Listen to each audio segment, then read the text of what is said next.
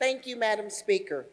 I rise today to urge my colleagues to support an amendment to take the essential steps to address the public health of Michiganders in our state. And there is a lot to be addressed.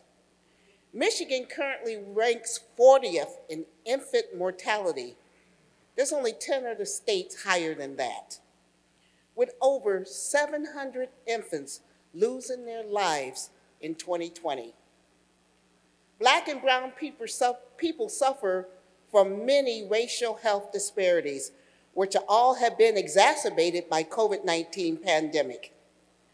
Despite being only 14% of the state's population, Black Michiganders account for 40% of COVID deaths. Along with battling the COVID-19 pandemic, we are also enduring a gun violence epidemic. Over 1,200 people die in Michigan due to gun violence every year, and over 3,500 others are injured. This amendment provides funding for initiatives, training opportunities, and resources to detect and close racial health disparities in our state, and ensure that no one is denied care because of their race.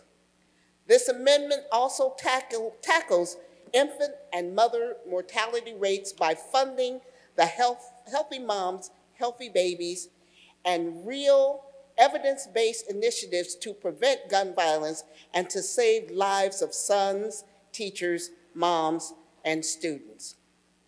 With this amendment, we have an opportunity to become a leader in providing public health and making Michigan a better, safer, and healthier place for everyone. I urge a yes vote on this amendment. Thank you, Madam Speaker.